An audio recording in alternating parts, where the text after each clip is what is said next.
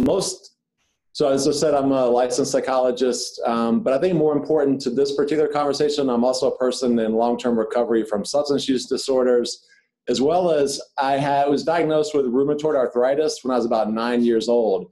So a lot of my life has been trying to figure out how to manage pain. And obviously I began to turn on to substance use is in part to kind of address that pain.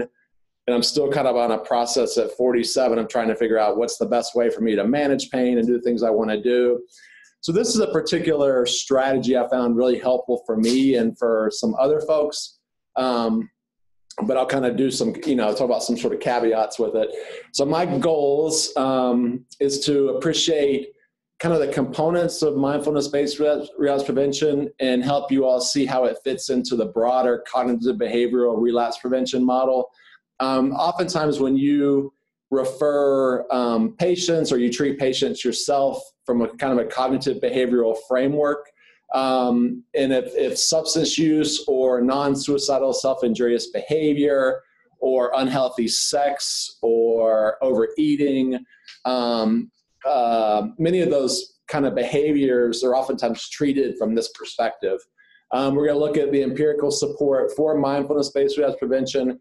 And we're going to do a couple of little quick exercises so you all can kind of hear what they're like, get a sense of what it's like, how you would refer, or not necessarily refer, but how you let patients know about these resources. So first I'm just going to go through the cognitive behavioral model just sort of in general. So the idea being, so I'll just put myself in this situation to talk through. So for example, I have over 20 years of being sober, and I was at a PTA party like 2 weeks ago. And at about midnight, everybody's drinking pretty heavily. And for whatever reason, I noticed, like, my goodness, I'm looking at people's alcohol quite a lot. And I'm noticing them getting intoxicated quite a lot. That to me was sort of this red flag, like, ooh, that's a high-risk situation. So a high-risk situation that could be environmental. It may be a patient who's in their old neighborhood where they used. It could be that someone has extra money in their pocket. That's oftentimes a high-risk situation for people. It could be they had a disagreement with their parent or with their girlfriend or with their partner. It's sort of an activating event, right? So on the bottom is if you had an ineffective coping response. For example, if I was in that situation I referred to, and I began to like really fixate on how much it sucks not to be able to drink and how everybody's having a better time than I am and thinking about how it tastes and all that, that's going to go down this kind of ineffective coping and maybe even ask for a sip, right? Let me just have a sip and see how that goes. That would be an example of an ineffective coping response. And what happens is when we kind of chronically engage in ineffective coping, we have less confidence, less self-efficacy, that next box over, that we'll be able to handle that situation again. So it begins to be like, I'm just kind of powerless to deal with stress or pain or being at a party or any of that. And oftentimes then we'll have a lapse. So we might drink a little bit, we might use a little bit. And there's an interesting kind of thing that I teach patients about a lot is this, and this goes for eating as well, for like a diet or exercising, is this abstinence violation effect. Many people, so that let's just say that you're on a diet and you're saying you're not going to eat donuts. And then all of a sudden you get tempted and you have a donut. A bunch of us say, F it, now I'm just going to eat the whole box. And it's called the abstinence violation effect, when obviously you could also go, oh, well, I had a donut, I kind of had a slip, I'm going to go back to eating broccoli right now. Right? But many of us have this kind of mindset of, oh, it's lost, it's gone. So then you just go full force. So oftentimes I teach patients who are making any kind of change about that kind of cognitive trick that can happen to us and help them predict it and then deal with it, which ultimately that's going to lead to increased probability of relapse. So on the top end, so I'm in that same high-risk situation. And what I really actually begin to do is I begin to meditate. And I begin to kind of like quietly, not in a way that's like disturbing folks, but kind of in my own head, wondering what I'm feeling about, paying attention to how I feel. I've made it really conscious effort of going by the fire and noticing what the fire smelled like and felt like and the sense on my back. And ultimately that craving, or whatever you would call it, went away. And that then leads to, when we have experiences like that of managing high-risk situations effectively, we get more and more confident. So even in that situation 2 weeks ago, I was 99.9% certain I wasn't going to drink, because I had been through those situations before, right? I had confidence, but nonetheless, I needed to do something to deal with it. And then that's going to ultimately lead to decreased probability of relapse. So mindfulness is one strategy that you could use as that effective coping response. It's not for everybody. Many people don't like it. They don't want to try it. They'd rather do something else. That's fine. It's one tool, right, in an arsenal of things you could do.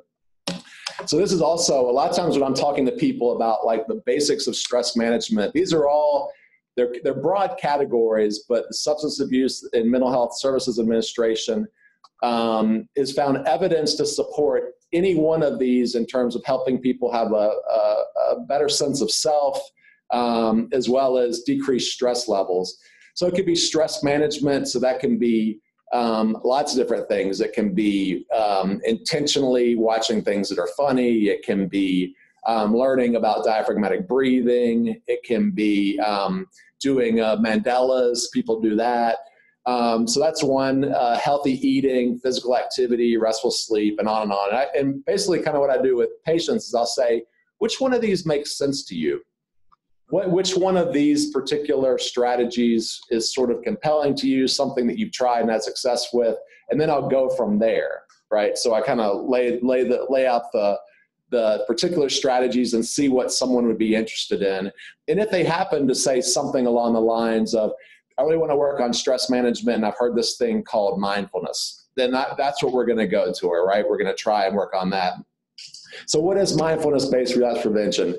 It was developed by our good friend Gordon Marlatt, who's since passed away, who's one of the real innovators in terms of helping people recover from substance use disorders. He was always worked at the University of Washington.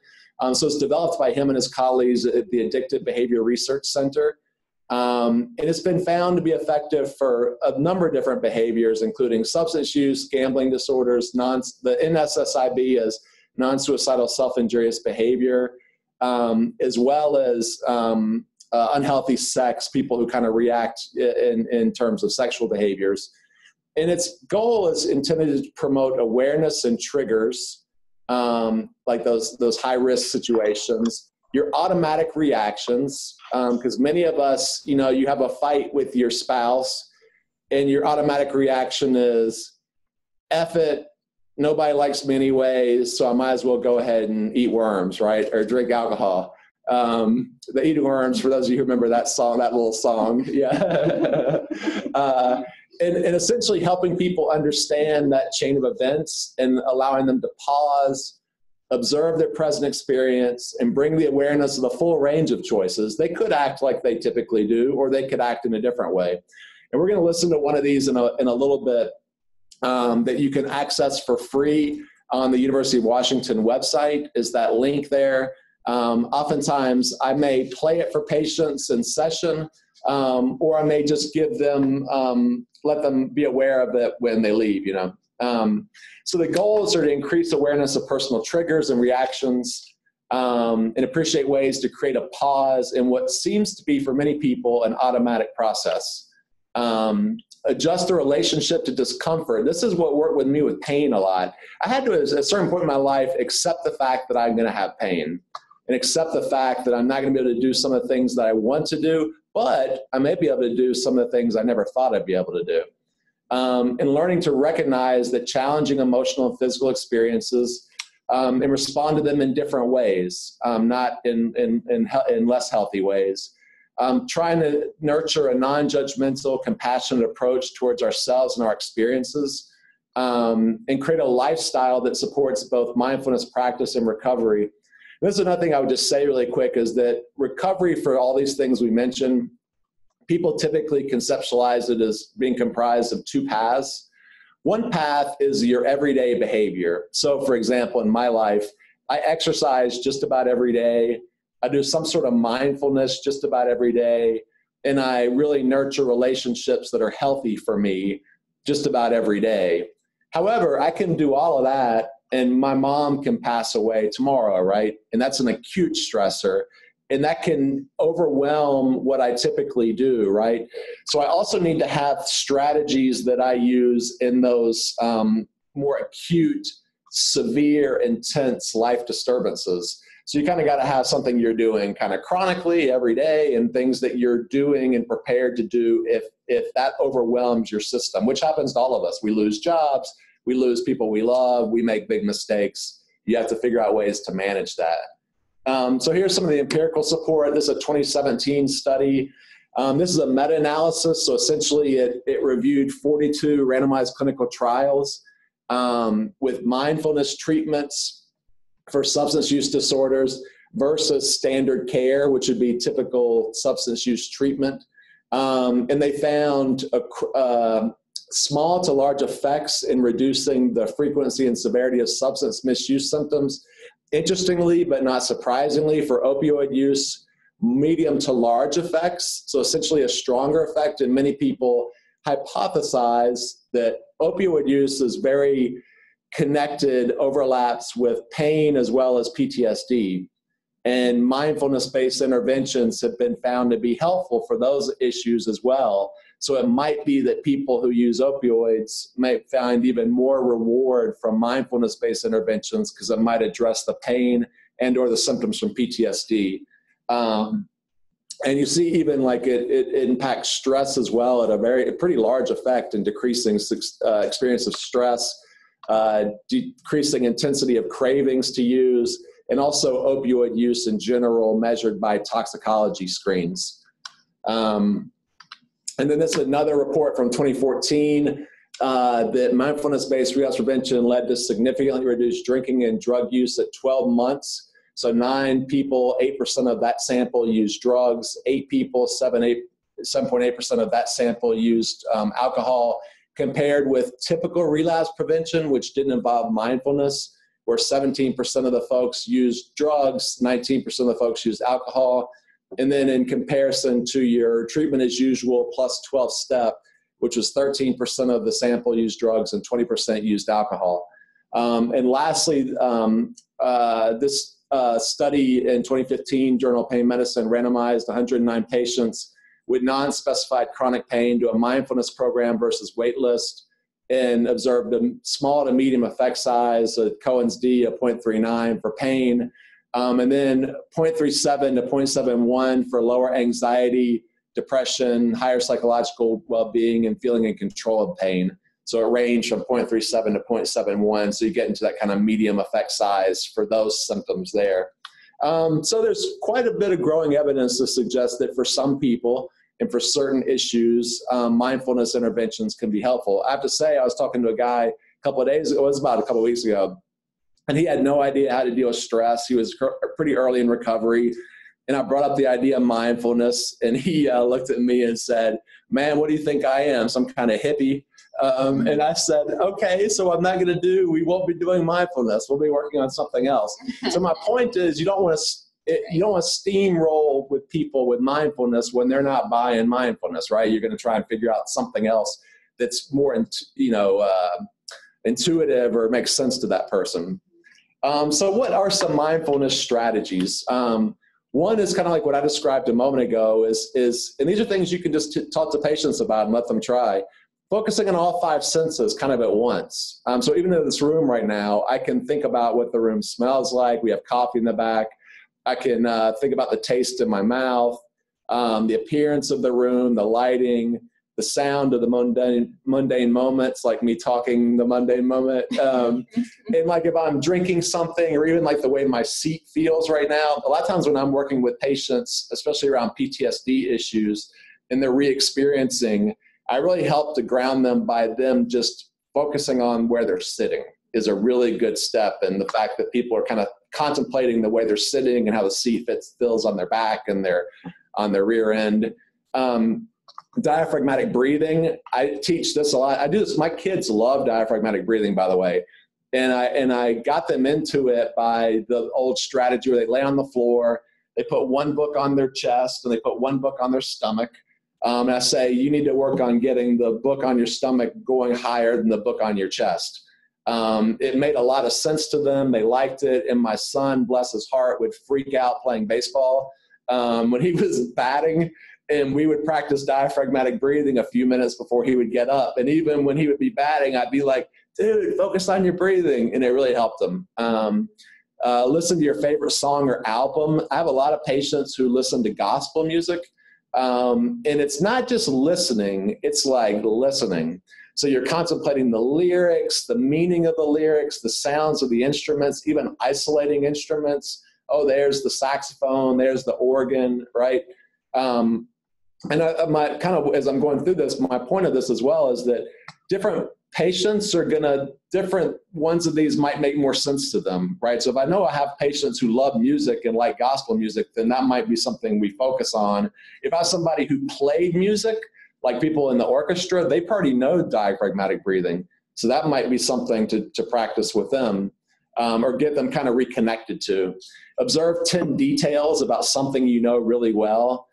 So even like I had a patient recently who was in my office and did that with the carpet, and was picking out the colors in the carpet and really grounded herself by doing that. Progressive muscle relaxation, which I talked about last week. There's some research that suggests with fibromyalgia, which we talked about, as long as you're not doing the tensing, that can be very helpful for people. I use this a lot too. I think it got me through a lot of my adolescence using progressive muscle relaxation. And I may do a little exercise of this too at the end. In the breathing, where you count from 1 to 10, noticing the beginning, middle, and the end of the inhalation and the exhalation. There's a number of different kind of strategies. I know you've got a few more. Body scan, where you kind of tune into your body's sensations and breathing. And again, I'm going to do this at the end a little bit with progressive muscle relaxation. Sober space, which is something I talk about in mindfulness based relapse prevention, where you're triggered and then you stop, you observe what's going on in the situation, what's going on with you internally, what are you thinking about, what are you feeling. You breathe through that, taking the time to breathe while you're noticing, observing all that. You expand the possibilities. Well, yeah, I could drink alcohol because everybody else is. Or I could remember that I really like sitting by the fire and that it's also going to get me away from this situation for a moment. And I can remember what it's like to talk to my kids about my sobriety, which is exactly what I did. And then respond in that way. Kindness and just sort of like a conscious awareness of distress. Like, I'm feeling really upset right now and I'm okay. I'm a good person. I deserve to feel better in the situation. I deserve to be kind toward myself in this situation. I'm doing the best I can in life and in this situation. I need to acknowledge that. I always like the mantra too, kind of like that. I can do hard things. I'm going to do this hard thing. Mountain meditation. This is in that mindfulness-based relapse prevention. Again, there's people who read it, so patients or yourself can just listen to it. But you're basically imagining yourself as a mountain and then becoming the mountain, and kind of imagine yourself as the mountain as night and day are passing over you. And as trees perhaps are growing on you. It's pretty cool. I have a hard time getting with that one, honestly, but it's pretty cool. A lot of people, just through reading the Alcoholics Anonymous Big Book or their religious book of choice, people I've worked with read the Quran, they read the Bible, they read the Torah, whatever works for somebody and makes sense for somebody. Urge surfing, we're going to listen to one of those examples in a moment. I use this a lot with people. Urge surfing is a mindfulness practice developed by Marlatt as part of mindfulness-based relapse prevention, used for gambling, overeating, unhealthy sex, alcohol, and other drugs. Basically, the idea is to experience the cravings in a new way, because you're going to have cravings your whole life, and to ride them out until they go away. And the idea is that you experience it instead of trying to avoid it. The idea being the more you avoid these uncomfortable experiences, in some ways it gives them power. So allow yourself to experience it fully, but in a different way. And I always remind people that urges pass by themselves, generally in 15 to 20 minutes. There's a lot of research actually that shows that urges pass, they may come back, but they're not never ending. But oftentimes when you're in the middle of it, you think this is never going to go away. I'm just stuck feeling like this. And essentially, like I said, we'll listen to it, but you imagine the urges are like ocean waves that arrive as a crest and subside. People who are afraid of oceans, this isn't a good, I'm kind of being silly, but I've had people who are like, dude, I'm afraid like heck of the ocean. So we're not going to do urge surfing. We're going to do something else. A train. Yeah, right. You can practice and become aware of urges. When an urge occurs, notice it consciously, name it as an urge to use. Observe your internal experience, the thoughts, emotions, physical sensations. Visualize the urge as a wave, getting stronger and getting weaker. Tune into your breathing. Focus on making your breathing slower and deeper. Breathing in fully and deeply through your abdomen on your inhale, and breathing out completely to empty your lungs on the exhale. Notice the changing position, shape, and quality of the urge or discomfort over time. Be interested in feeling it as precisely as you can. Notice how the shape and intensity of the urge changes with the cycle of the breath. And a lot of times what I do with people, and the Marlat would do this too, is that my patients will say, well, I'm with you right now. I don't feel that urge. And I say, well, you got an itch on your head? And they'll go, well, now that you said it, yeah. And I say, we're going to practice with that. And basically the idea is that they're going to process and meditate around that urge to scratch their head the same way they would to react in some other way. It's pretty cool. So we're going to listen. We're going to do a couple little exercises. So we're going to listen to urge surfing first. And again, this is accessible to that mindfulness-based relapse prevention site right there. And the things are right there. So your patients can just click on it, lay back and listen.